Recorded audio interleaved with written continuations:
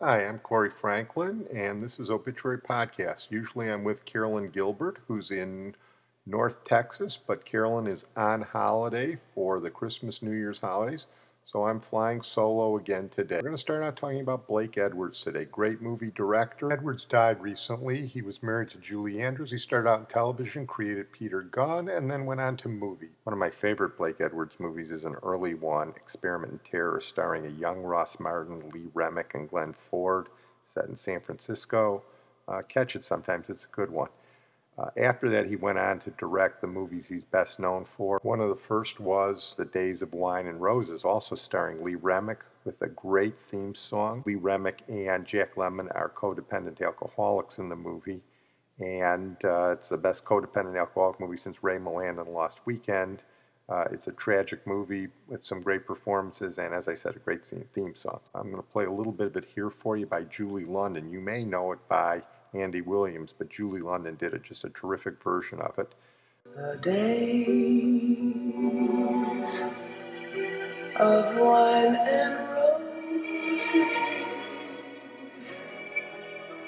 laugh and run away like a child at play through the meadowland toward the closing door. A dark nevermore that wasn't there before. The lonely night discloses just a passing breeze filled with memories of the golden smile that introduced me to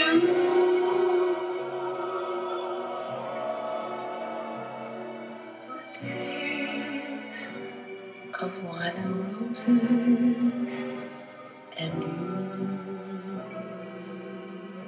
Jack Lemmon cried the first time he heard that song.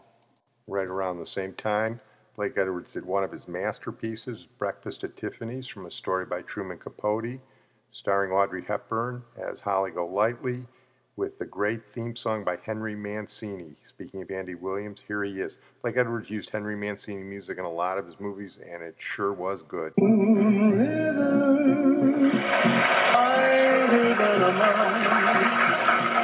I'm crossing you in style someday. You dream maker, you heartbreaker.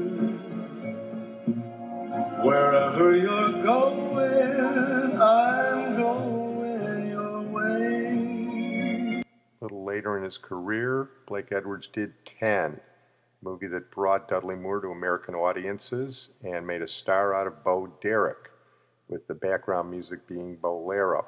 Also starred his wife, Julie Andrews. Here's a little bit of 10. She was the most beautiful girl I had ever seen. Even though he doesn't know who she is. Sir. This man will cross the hottest sands, climb the highest mountains, and sail the deepest seas to make his dream come true. Because on a scale from 1 to 10, he's about to meet a 10. Oh, Derek should have kept making movies with Blake Edwards instead of going with her husband. She ruined her career after that.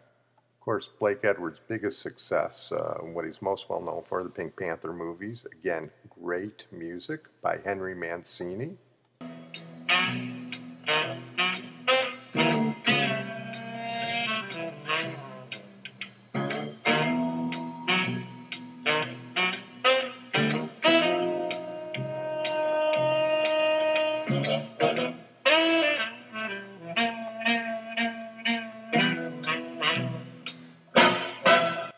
But what makes the Pink Panther movies is, of course, Peter Sellers. And Peter Sellers drove Blake Edwards crazy. I mean, at one point he refused to work with him anymore on one of the sequels.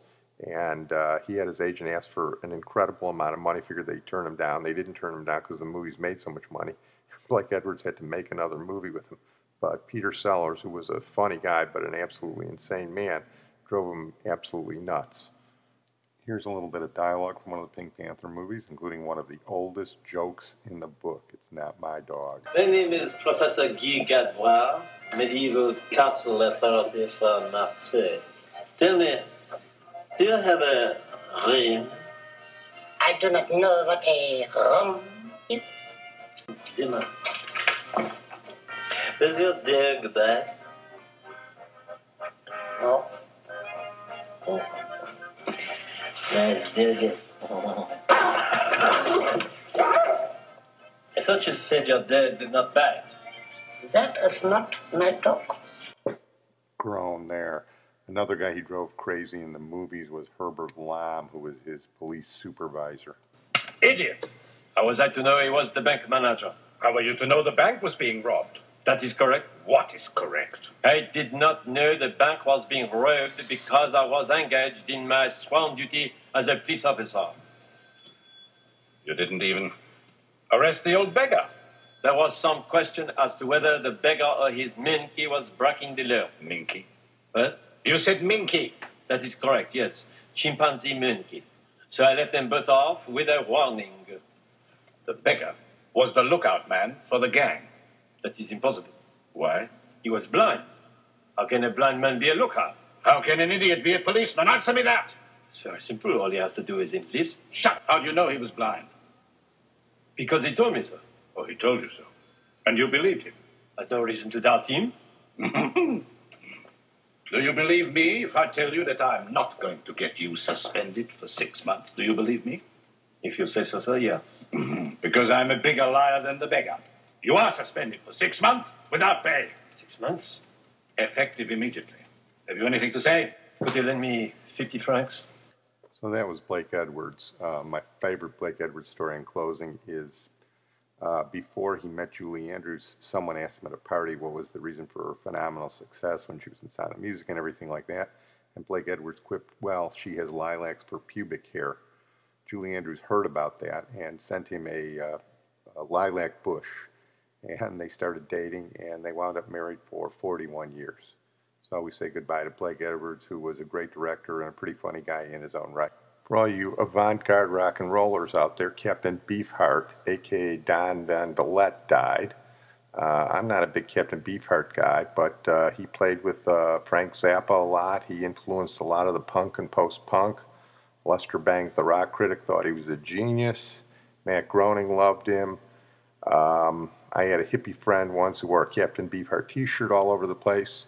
And Captain Beefheart was a strange dude who produced strange music, and we'll take a little listen to some of it.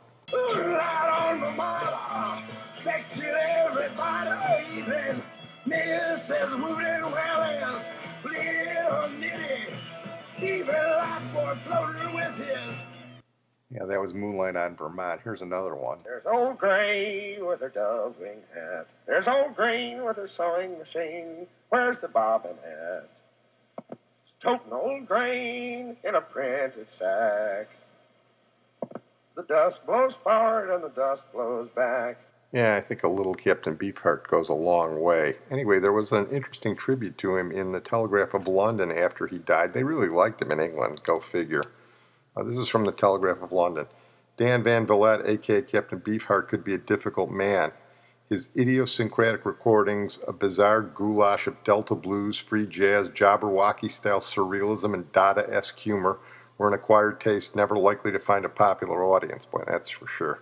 He was notoriously dictatorial with a manipulative, domineering personality once described as Manson-esque. He claimed to have studied brainwashing techniques before recording his epical 1969 album Trout Mask Replica, the better to discipline his group, the Magic Band, to his baffling time signatures and enigmatic directives. The drummer, John Frumbo French, described the atmosphere preparing for the album as cult-like and told of Beefheart attacking him with a sharpened broomstick and then throwing him down some stairs after he'd failed to rise sufficiently to the command to play a strawberry on the drums. He claimed credit for everything, was a notoriously stingy paymaster. But he could be surprisingly genial. The author met him once in 1980 in a budget hotel in Bayswater where he and the Magic Band were staying. Seated in a breakfast room populated by businessmen and tourists, he cut an incongruous figure, a heavy-set man with a luxuriant walrus mustache carrying a green plastic bag with a clothes peg clipped to his shirt. He'd recently cut off his hair to show my ears, he explained, but he feared that he now looked like a taxicab going down the street with both doors open. It was one of the most surreal conversations I'd ever had, ambling in a haphazard fashion through his views on Ronald Reagan and Margaret Thatcher, his affection for poultry, his disdain for rock music in general. He said, "It's disgusting. Plants just absolutely do all they can to get out of their pots when they hear rock music," and Bob Dylan in particular. He said the times they were changing, he was a quick change artist, if you ask me, although he did get the last breath of Woody Guthrie on a mirror. Beefheart expressed bewilderment anyone would listen to his music. "I don't know how people can stand it. Who would want to be beat, slapped, have their wig pulled off if they have one for sure? I can't stand falsies. When I was 3 or 4, I found one of my grandmother's falsies, and it had no nipple. It was a hip shape, and that old foamed like a soybean steering wheel." His voice rose in a deafening bellow, blow your top," causing everybody in the room to cast anxious looks in our direction. His father, he said, had been a helmsman. "On a boat?" I asked. He said, "Similar. He sold goods door to door for Helm's Bakery." He never claimed to have been to school, not even kindergarten. He was a child prodigy, he said, driven by a passion for art so all-consuming, his parents were obliged to force food on him while he painted and sculpted. As befits a man who wore a raw carp on his head for the cover of his most celebrated album, and whose oeuvre included such songs as Pachuco Cadaver, Bat Chain Puller, and Making Love to a Vampire with a Monkey on My Knee, Beefheart was an artist who stayed heroically true to his peculiar vision. The only time he allowed himself to be persuaded to bend his music to popular taste, with the album unconditionally guaranteed, he suggested repentantly that purchasers should take copies back for a refund. Having decided to abandon performing in the mid-'80s, he went on to make more money from his paintings, brash expressionist daubs as singular and challenging as his albums than he ever made from his music. "An artist is one who kids himself the most gracefully," he told me, "and I may get hardening of the arteries, but I'll never get hardening of the eyes or of the heart. I refuse to have my heart attack me. We're friends." Well, that was Captain Beefheart, and I guess we're going to miss him, although I won't miss his music too much. Finally, a small tribute to Steve Landesberg, the comedian who died recently, was best known for being Dietrich on the 1970s cop show Barney Miller. Landesberg was a comedian, very funny guy.